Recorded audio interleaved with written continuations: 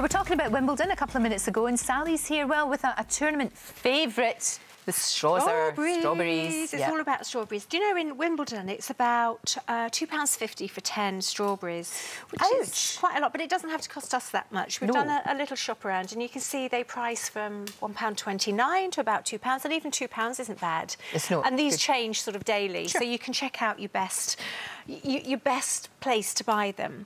And definitely eat your strawberries when they're in season. So here I've done you a lovely salad for later with strawberries. So this is a chicken and avocado salad with strawberries. It works really well with melon as well, if strawberries is one step too far, but it's so nice. I think it works, and it looks beautiful.